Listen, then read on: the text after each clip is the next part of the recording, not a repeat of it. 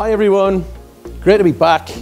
And before we get into the car, I need to make a bit of a correction because I was called out quite rightly by a viewer last time when discussing the Olympus engine, which is the one that goes in the Vulcan and Concorde. I said it had 3 shafts through the middle of it. Well, it doesn't, it's got 2. And what's even more annoying is I knew that. So why I said it, I've no clue. I don't read a script, I just talk at you. So we know this little Orpheus engine quite well. And this is a single spool engine. It has a compressor in here with 7 little stages of blades, and it has a turbine back here with 1 set of blades. And they're all on 1 shaft. So however fast that shaft goes, everything on it goes at the same speed. But this wouldn't fly your Vulcan, this wouldn't get you to Moscow with a bucket of sunshine in its belly. It would be lucky if it would taxi around the airfield.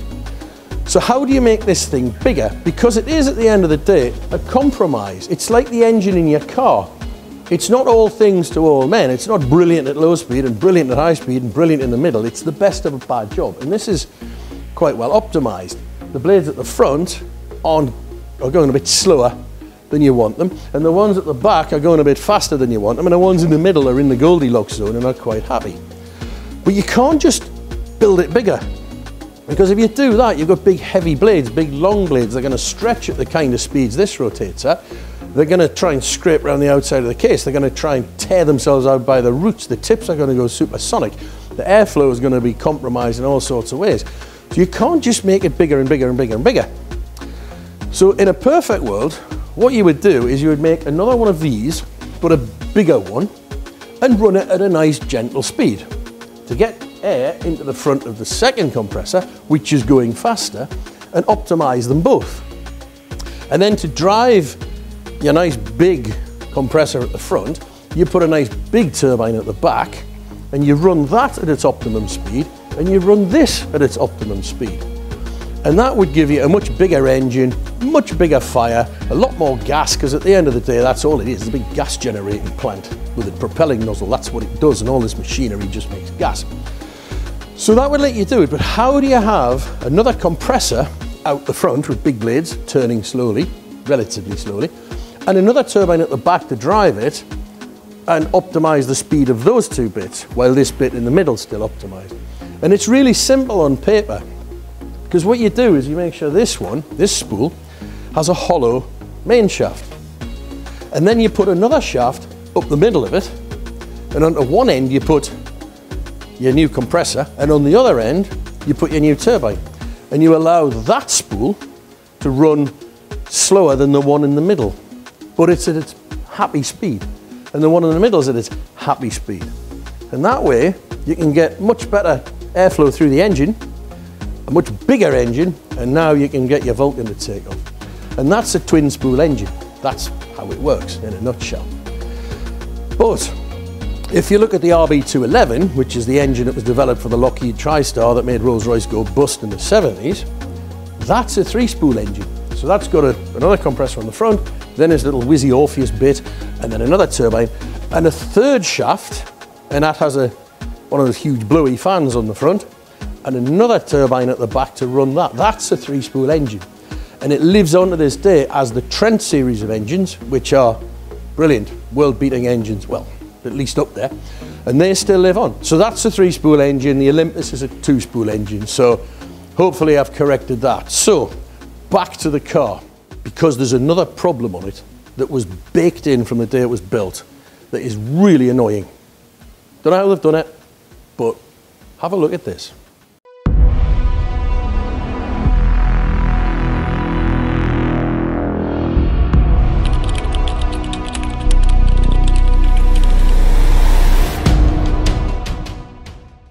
Herein lies the problem, and this problem's been here forever. You can see that that has been cut away, so that there should sit down here, which would make that surface flush with that surface. But it's not, it's a good 1/4 of an inch higher. And it's the same at that side, that's been cut away to fit against the underside of there. And it's the same, and then you've got a gap here, you can put a pencil in. Now I thought this was crash damage, and I put a clamp on there, but if you've got crash damage, it's used all its elasticity and then it's stretched but if you push it, it uses its elasticity to help you. And as soon as I pushed that, I thought, no, this isn't crash damage. This isn't going to move. So I had a look on the inside, and it's a bit difficult to photograph, but you can see in there, there's the same gap with 1/4 inch of glue. And I thought, that's not right. It's not crash damage. It's always been like that. So I went round to the other side and had a look there. And that's exactly the same.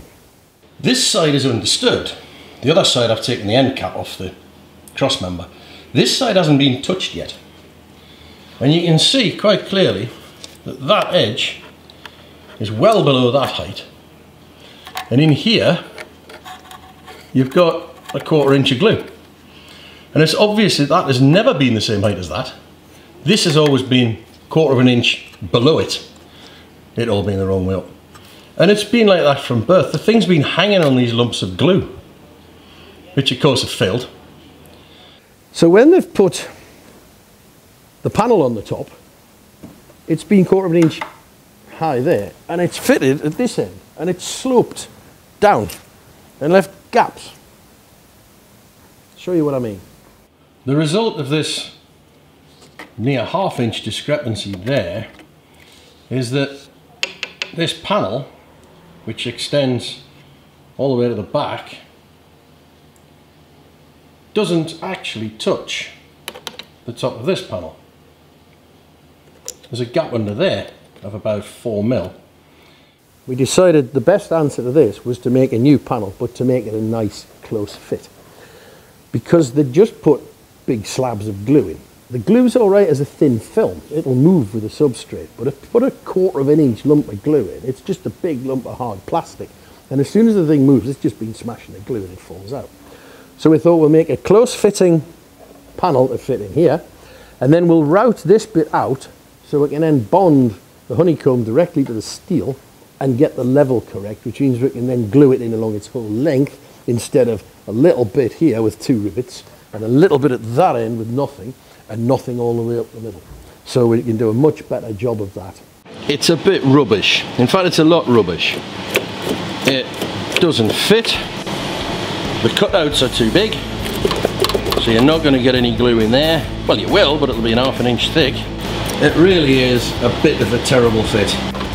So I think we're going to have to... Oh, and by the way, it's full of rallycross circuit. So we'll get on and redesign that, I think.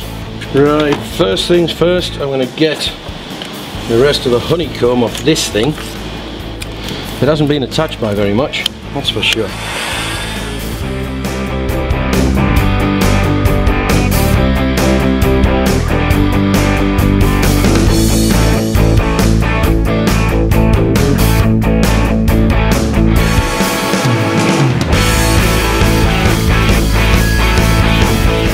There we go. Next, I am going to get the vacuum cleaner on it. That's a bit better. See what I'm working now.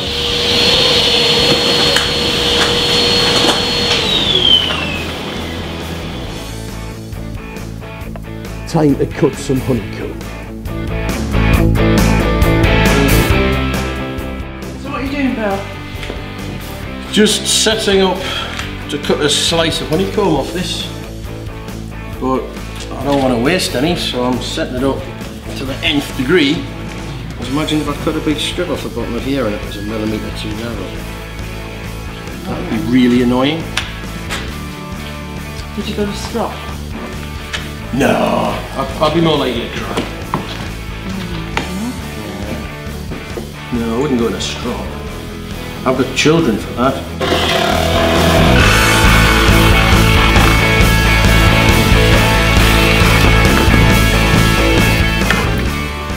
Ta-da! And you know the most annoying thing is that you used to be able to get pencils in betting shops, and you used to be able to get them at Screwfix. So you could go to buy, there's one, that's a Screwfix one. You could go and buy a little toilet roll holder at Screwfix and put 600 pencils in your pocket. Have you turned the microphone on, Debs? Aye, microphone's on. Yay, because, you know, well, You've got your head in shot this time. It's what? I've got your head in shot. Hey, that makes a change. We're rubbish YouTubers, so we. That's what happens when you let middle-aged people loose on YouTube. If you turn the microphone on. If we were young teeny vlogists or something, this would all be done. There'd be somebody flitting around with a lighting ring and somebody editing on their phone as we speak. And he has us lot. Gordon and me kind of work a square. Why, I can't work a square, don't you? Well, I'll give it to you because I thought you might do better than me. So.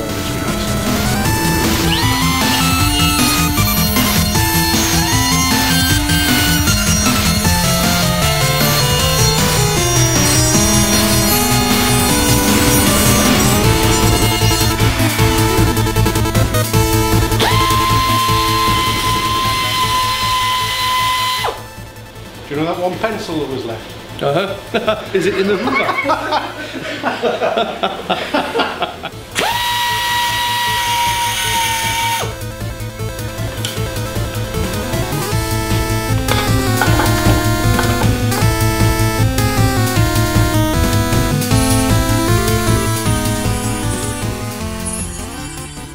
And here is the result of all that messy mayhem which I've just spent half an hour cleaning up. It has very close fitting cutouts, both ends, shaped around the concord corner, and it has 5mm routed out of that end to make sure that it sits down flat onto the top of the, well, the bottom of the chassis, and it gets rid of that sloping problem, which means we now don't have big thick lumps of glue in there which just don't perform. So that fits a treat. Well, that all fits brilliantly well. We'll get Gordon, the expert router, to do the other side when he's in through the week. Well, we'll ask him nicely. And I said we'd get a rivets, and we've got a rivets. And I've popped a few on here. Popped a few. Because that's the point I want to make. Before I was cleaning the bench and I said I was going to get the vacuum cleaner. Now it's a Henry made by Newmark. I think, does Newmark make Henrys? Yes, they do. Not a Dyson, not a Hoover, a vacuum cleaner. In the same way that that isn't a pop rivet, and that isn't a pop rivet, and that is a pop rivet. That's an Avdel monobolt, which is made by Avdel. That's a Cherry Max rivet, made by Cherry. And that's a pop rivet, made by Pop. Because Pop isn't a type of rivet, it's a manufacturer of rivets like Dyson and Newmark and Hoover make vacuum cleaners. The type of rivet is a blind rivet. And that's a rivet where you can't get on the back to set it. We did something like 17,500 rivets into Bluebird, most of which were snap rivets. And with those, you have a rivet hammer on one side, you have a block on the back, you cut it to the right length, and you just and you buzz the two together, and that grips the metal. But if you can't get round the back, which you obviously can't with a honeycomb core because your rivet's just going through one of the skins, you need a rivet that you can pull from the outside with a rivet puller, so you need a blind rivet. And that's what these are. So I'll show you one or two of the types of rivets that we're going to use on this build and the rationale behind choosing them and how they work. A little bit of rivet science. It might be useful if you're building a car because it's a perfectly viable method of fixing stuff. It's just better when it's done the way the aeroplane people like you to do it. So here goes. These are two of the rivets that we're going to use quite a lot on this build. That is an 1/8 of an inch, 3.2mm, countersunk, and it's a closed stem rivet. It's capped at the bottom. So if you're working anywhere where there might be water ingress or anything else, a closed stem rivet is always a better bet because there's nothing you can get in there to set up corrosion. And that's countersunk, so we'll use those on the inside of the cabin so there's no sticky or bubbly bits anywhere. And the grip length, which is the distance from under the head to the end of the rivet, that has to be chosen carefully. That's the thickness of materials you're joining plus 1.5 diameters. So this probably isn't the right grip length, but it is the right type of rivet. So we'll select the right grip length and get those ordered. Another rivet we're probably going to use quite a lot of is this. It's often on the same. It's an 1/8. It's closed stem, but it's not countersunk, and it's also stainless. And that one is made by Pop. So it's a genuine Pop rivet. How cool is that? This is the new attachment for the floor. Floor goes that way. And it's 1.5" by 1.5 inches. So it goes into the side of the sill, get a good fix there, strengthen the bottom edge of the sill, which is a little bit ratty, but we're fixing it. And also get a good hold on the floor. The original one, that one, was 3/4 by 3/4 with an inch, with a rivet every 2 inches, and then some glue. And between the rivets, the glue was on its own.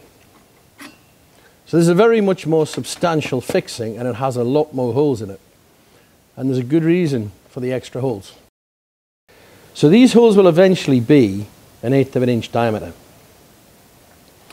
And a rivet only has a certain amount of influence. So it's about 1/2 inch. It's 4 times the diameter. So you can imagine if you just put one rivet every 2 inches, you've got a big section in the middle that's not doing anything. But the influence, the area of influence on an 1/8 rivet is 4 times the diameter. That's the rule of thumb, 4D. So 4 times 1/8 of an inch is 1/2 inch. So there's a 1/2 inch circle in which that rivet is actually clamping. And because of the way the pitch of rivets is staggered, by the time you put a 1/2 inch circle around all of them, they all ever so slightly overlap. So you end up with the whole surface clamped, which you don't get when you put a rivet every 2 inches. Now the glue has a chance. Now the materials will move together and the glue won't be exposed and smash itself to pieces. So that's how the floor is going in. So I hope you found that interesting. I always hope you find it interesting. Gives me a chance to be all Anunnaki and anal and talk details. Maybe there's some stuff there you can use on a project of your own. I hope so. And as ever, great to talk. Thanks for tuning in. Don't forget to subscribe, and we'll do another one. Plenty more to come. See you soon.